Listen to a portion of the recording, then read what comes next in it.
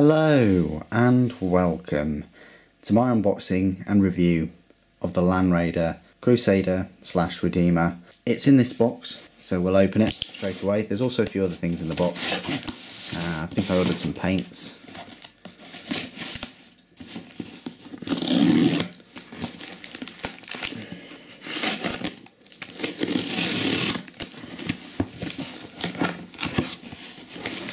Here it is.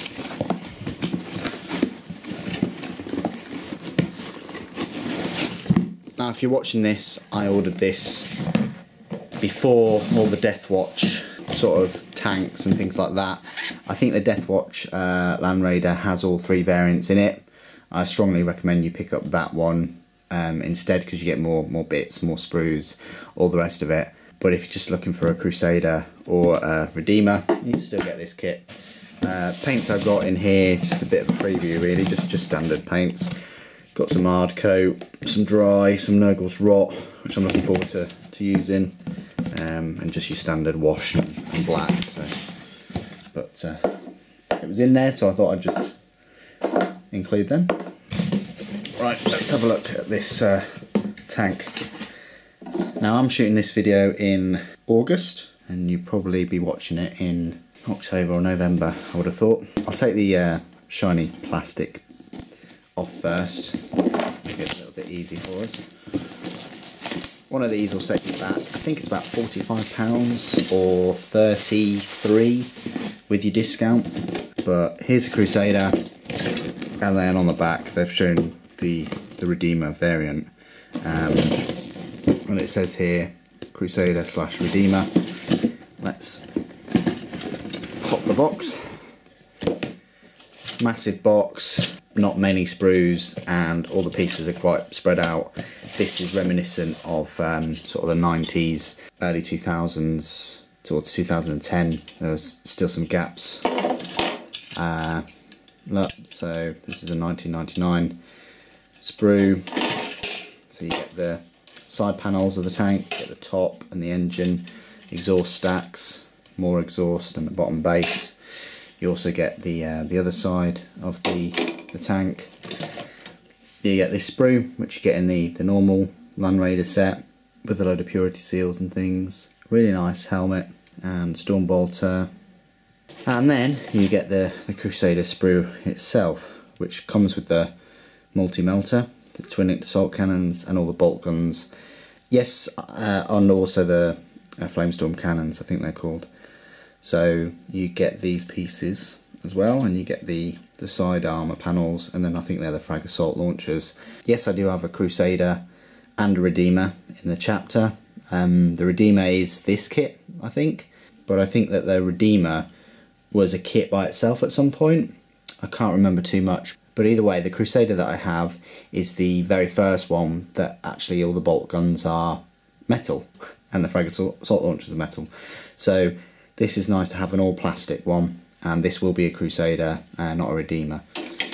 So that's the final sprue. Then you get a little, very small vehicle transfer sheet, and you get a picture of the tank, what it will look like, and you get some, there you go, or the two variants, and you get the instruction book, going through all of the stages to build it. So that's that. What I'll do is I'll go away, build the tank as a Crusader, and I'll come back in part 2 of the video and just give you my take on it and the review. Join me in part 2. And welcome to part 2.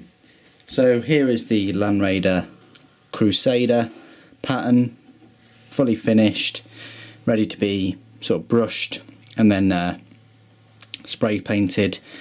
This time I've gone for the hurricane pattern bolters at the rear of the tank. I've gone for the multi-melter at the front.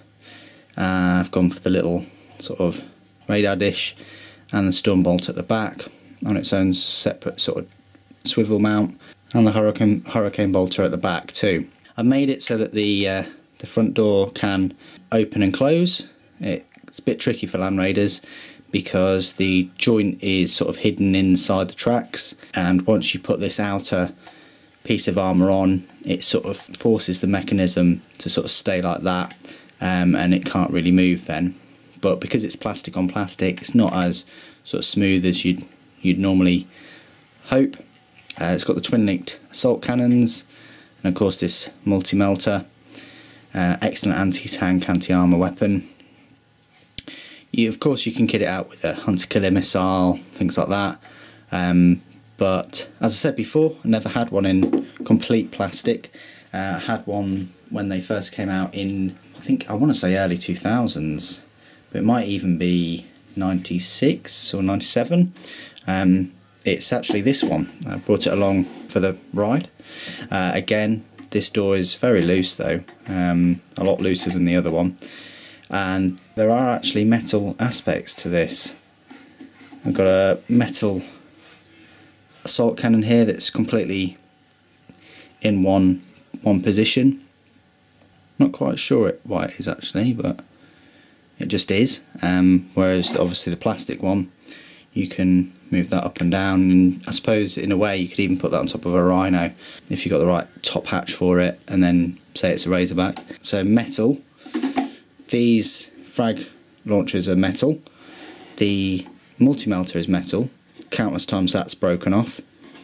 And also the Hurricane bolters. That's solid metal. Well, it's pieces of metal all super glued together, and you can just see the difference there, look, between the two. I much prefer the newer sort of all plastic one than the metal one, where obviously look, weight is an issue there, look, whereas that one stays exactly where it should be. I did wonder about having the heavy bolters closer, sort of to match it, but I thought, well, for me it's an all brand new tank that I haven't experienced before, so I wanted to create it like it is on the box and like it is on various internet web pages, and I wanted to put the multi-melter as close up as possible to the front of the vehicle. Obviously in a chapter you normally have 2 Crusader variants, well, according to the list I'm looking at, and these are dedicated for the first company. The first company have a dedicated set of vehicles, and then the other companies just draw vehicles as and when needed from the main armoury. So I just need to obviously spray this and paint it and put highlights on it, which I didn't do on that, so I may well give this a bit of a refresh. I've already given it a bit of a refresh I've just slightly washed the metal parts and the gold parts with some brown and black, because they were looking really shiny when I first found this out there.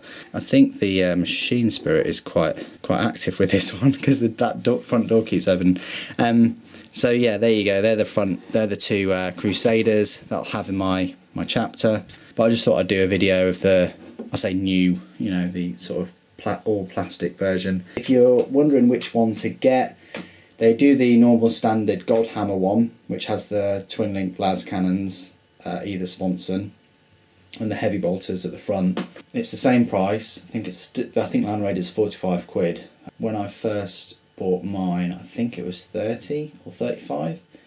So they've gone up. They haven't gone up that much in 20 years. Point to mention is that the standard Land Raider doesn't have the multi-melter sprue. That's on the sprue with the assault cannons and the Hurricane bolters and the Redeemer's Flamestorm cannons.